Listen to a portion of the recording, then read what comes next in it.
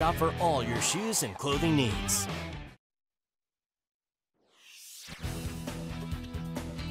Good evening, everyone. I'm Eric Gullickson. Ayden-Grifton's Jack Ewell is the jack of all trades for the Chargers football team. The junior has been instrumental in helping them get in the win column this fall after a winless season last year. We feature him in our Pepsi Sports Spotlight.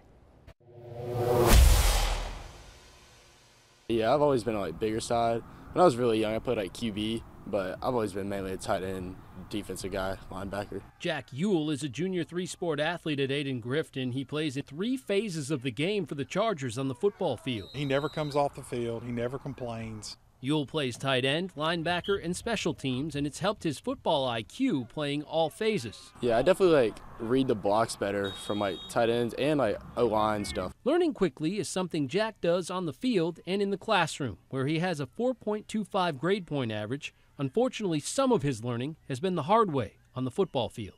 Last year we were 0-10. I felt, not I wanted to quit, but I had a lot of doubt about what we could do.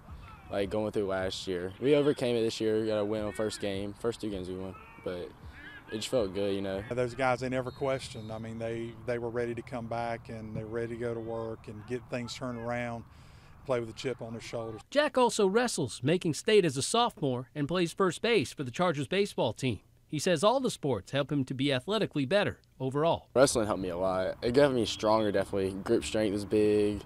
Everything strength-wise, that helped a lot, and endurance. Wrestling endurance is really hard compared to any other sport. I got really good flexibility and stuff.